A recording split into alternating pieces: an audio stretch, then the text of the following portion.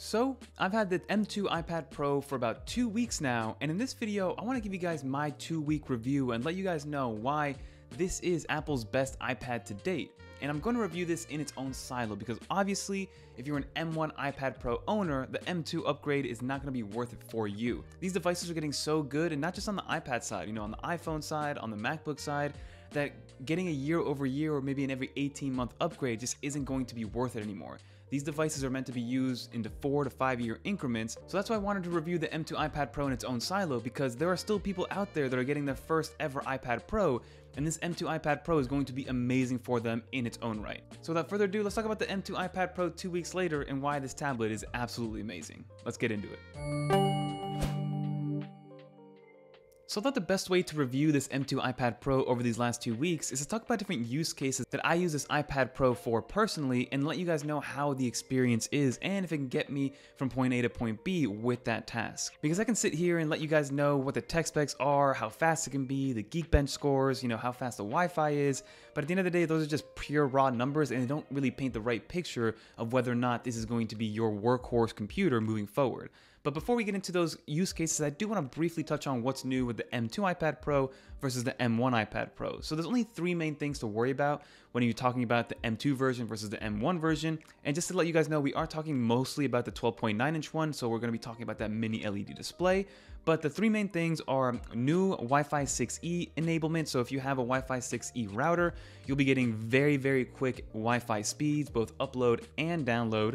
And even if you don't have a Wi-Fi 6E enabled router, it'll still boost your Wi-Fi speeds to a certain extent. So you can see that my Wi-Fi speeds, when I compared it from the M1 to the M2, even though I don't have a Wi-Fi 6E router, it is still faster on the M2 iPad Pro than the M1 iPad Pro. The second thing that was added was new 5G bands. So that's something I personally could not test out because I don't use a data-enabled iPad for any of my iPads.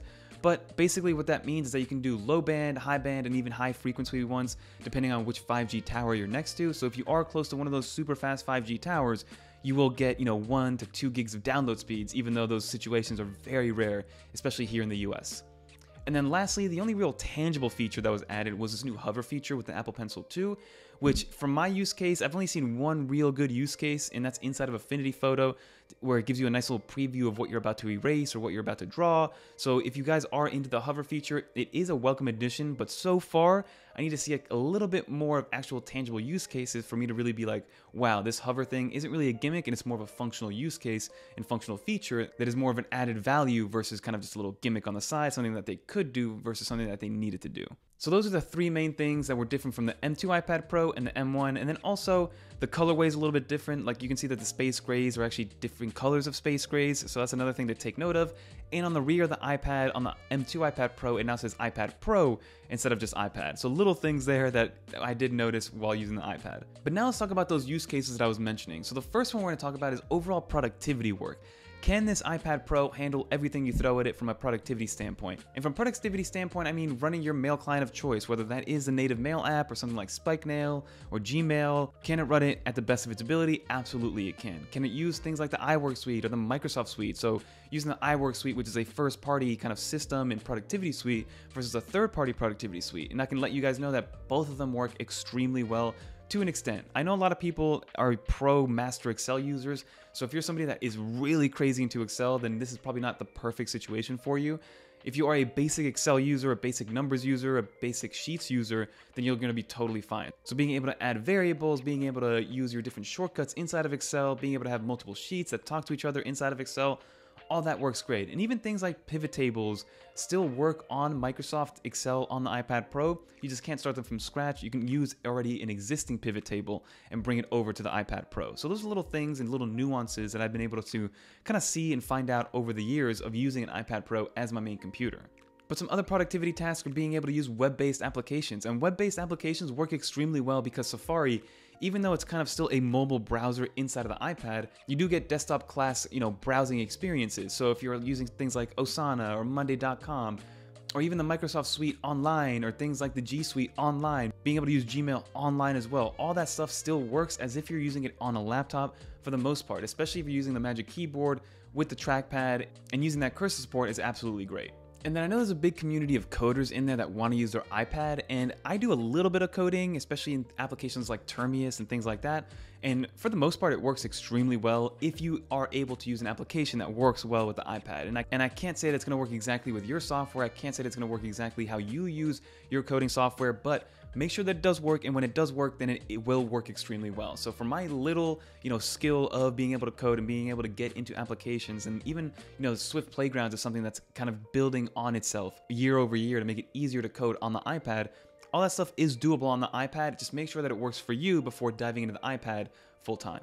So from a productivity standpoint, I give it an absolute pass. The iPad can handle anything that you throw at it, whether it's a simple iMessage or a simple email, to doing more, 30, 40, 50 page PowerPoint presentations with animations and moving stuff around, and being able to use the iWork suite pretty seamlessly. And now even with things like Freeform, which I have a video if you guys do want to check that out in the description below, highly recommend checking out Freeform, and it does come out with the 16.2 release.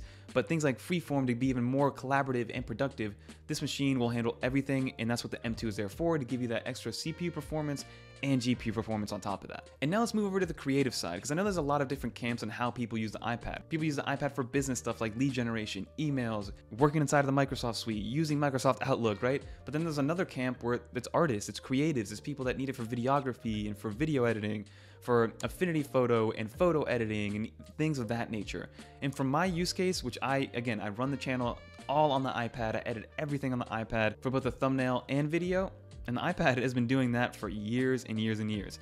I use an application called LumaFusion to edit my video, which is more than enough. I kind of see it as more advanced in something like iMovie, but a little less advanced in something like Final Cut Pro or Premiere Pro. But you can still have, 6 different layers of video, 6 different layers of audio. You can use stabilization. You can stabilize it inside of the actual application itself. You can add different LUTs. You can slow-mo. You can fast forward. You can add voiceovers. You can do anything that you want to inside of LumaFusion, and the iPad Pro has never ever faltered. File management on the iPad Pro is a little weird, especially with applications like LumaFusion, which constantly adds redundant files. You gotta go in there and kind of organize your files every now and then, but outside of that little kind of caveat, which is something that I personally deal with, it will be able to export these videos in 4K 30, in 4K 60, whatever you throw at it, it'll be able to handle even 8K footage, which is something that I don't use whatsoever because I don't own an 8K display or 8K camera, but it will be able to handle 8K if you throw it at it. And then same thing goes on the photo editing side, right? I use something called Affinity Photo for my thumbnails, and then I use just a regular Photos app to do some final touches in terms of adding filters and adding LUTs and adding some extra graphics. So the combination of the Photos application and Affinity Photo have been wonderful for me. But I know other people use things like Procreate, they use things like Lightroom, there is a certain version of Adobe Photoshop that can be used on the iPad Pro, and people seem to love it, and creatives seem to really, really enjoy it, especially with the Apple Pencil 2. And since we are talking about the creative side of the iPad Pro, I do want to bring up that mini LED display. The mini LED display alone, in my opinion, is worth the price tag of this iPad Pro, let alone everything else that it can do. Because the mini LED display is so crisp and so clear and so bright and so pretty to look at that it's 100% worth it. The only other thing that you can get at a low price point, low for lack of a better term, is that $5,000 Apple Pro Display XDR. Like, they are on par with each other. The pixels are very bright when they need to be. The blacks are extremely dark when they need to be. Even though it's not an OLED, it's still just a mini LED display. Yes, there was that blooming gate situation that happened when it first came out on the M1 iPad Pro, but I have not heard a single complaint ever since that, because the only time it does happen, the blooming, is when you're in a pitch black room and you turn the brightness all the way to 100%, which is a situation that nobody ever does, because the dimmer the room is, the dimmer the brightness needs to be. But that is the creative aspects and use cases of the M2 iPad Pro alongside of that display tech, because the mini LED, again, is 100% worth it, and it's the cheapest entry point to get such a high level display. Even if you use it as a secondary display for your MacBook Pro, it's still worth it. And then also, since we are talking about the creative side, moving big files is a big deal with the iPad Pro. So having a Thunderbolt 4 port built into the iPad Pro is an absolute game changer. Being able to transfer things at 10 gigabytes per second with ease, with no problem, is something that gets taken for granted, especially with the iPads, because once you go to the iPad Air, iPad Mini, and now the new iPad 10, those are just USB-C ports, and they are way slower than the Thunderbolt 4 port. So keep that in mind. And now the next category I want to talk about is leisure. Now with the 12.9-inch iPad Pro, it is a big iPad. It is a big tablet. So if you're going to be on the couch with the iPad kind of sitting on top of your face, you like holding it up, your arms are going to get kind of tired unless you're absolutely yoked and that's all you do when you go to the gym, right? So using your iPad as a leisure device definitely does work and definitely can handle anything that you throw at it, from HDR video, 4K content, Netflix streaming, YouTube streaming. Pick your application of choice and it'll be able to run it alongside other applications as well. So the iPad Pro can handle anything you can throw at it from a leisure standpoint. It's just a matter of, it is a larger device, so if you're gonna throw it around, use it on the couch, it probably won't be the best size. I would probably aim for the 11-inch iPad Pro if you're gonna just use it as a throw around tablet. But it's always nice to know that you can literally have a great movie experience with the iPad Pro, especially with those 4 speakers. Those 4 speakers are so loud, so robust, the bass is punchy. Like, it's a great Bluetooth speaker. Like, if you went to a party and this is the only speaker you had and you put it on the table, it's gonna be good enough and it's gonna be loud enough to at least fill in a room, which is great with those speakers. And then another part of leisure activity is gaming. So gaming has become more and more a proponent of the iPad Pro for me as the years go on, especially with things like Apple Arcade, things like being able to connect your Xbox and PlayStation controllers, and now your Switch Joy-Cons, where you can connect natively via Bluetooth and use them normally. Like, I play a lot of NBA 2K on the iPad Pro, so for me, my iPad Pro is my gaming console of choice. So like, build that into the price point of the iPad. A $400, $500, $600 gaming console is inside of the iPad Pro. And that's whether you're gaming directly on the iPad's hard drive, or if you're cloud gaming with things like NVIDIA or, RIP Stadia, but that's still something that was around.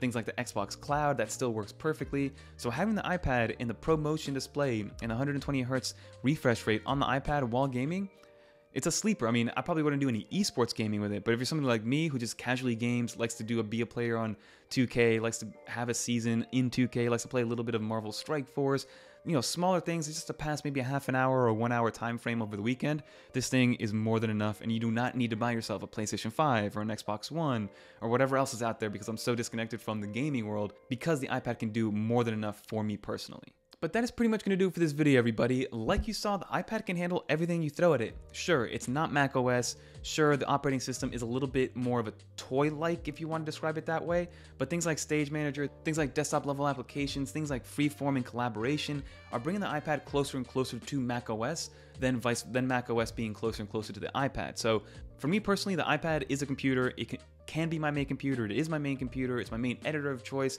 It's what I do to run this YouTube channel. It's what I do to do some administrative tasks. So the iPad Pro is the reason why I am on YouTube, for lack of a better reason, right? But I do also see the other side of the argument that it's just an overpowered iPhone or an overpowered tablet with the software holding it back. So just make sure the applications that you need are there before buying an iPad Pro. And if they are there, then you're going to be extremely happy to use the iPad Pro as your main computer. It's the most versatile product that Apple makes. It's the most fun product that Apple makes to use. Like, being able to do tasks that you would do on the iPad Pro versus doing it on a MacBook Air, it's just more fun to do it on the iPad Pro, and it's less distracting because the multitasking isn't as robust as Mac OS or as mature as Mac OS. So that's what I wanted to do. I wanted to review this iPad in its own silo. Forget about the M1 iPad Pro, the M2 iPad Pro. This is the only version of the iPad Pro that Apple sells brand new. Yes, you can go to the refurbished and save a few bucks with an older one, which I also do recommend. Those are powerful enough. But the M2 iPad Pro is Apple's latest and greatest. And if you're getting your first iPad, you're gonna love this one. If you're coming from an older iPad that isn't the M1, you're gonna love this one, because with the M2 chip, you also get extended monitor support, you get Stage Manager, and you get all these new cool features that Apple's bringing, like reference mode and being able to make things smaller in display zoom. The iPad Pro has a great life ahead of it, in my opinion, and this will be your iPad and your main computer for the next 4 to 5 years.